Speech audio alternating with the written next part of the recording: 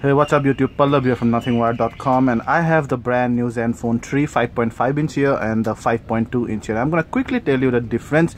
Obviously we'll do a full review of either of these, and then we'll give you the performance comparison, but here it's quickly a spec and physical appearance kind of stuff. So as I told you just now, 5.2 inch, 5.5 inch, obviously there's a dimension difference. There's also a weight difference. This one is about I think 155 grams and this one is just over 140 grams.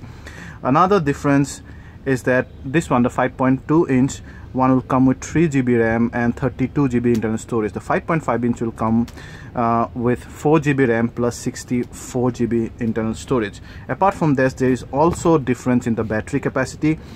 The 5.2 inch one will come with 2650. This one will come with 3000 mAh battery.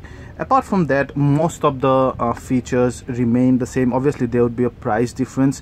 Asus says starting 22,000, so I suppose the 5.2 inch would cost you 22,000 and this one should cost you slightly more. They also tell that this one will be available starting August 17. They do not say whether both or either of this or which one of this, but they will be available in the with the major online retailers plus a couple of offline retailers as well. So those are the main differences here. The UI remains the same. Both has marshmallow, plus you get the brand new Zen UI. Both have the Snapdragon 625 chipset.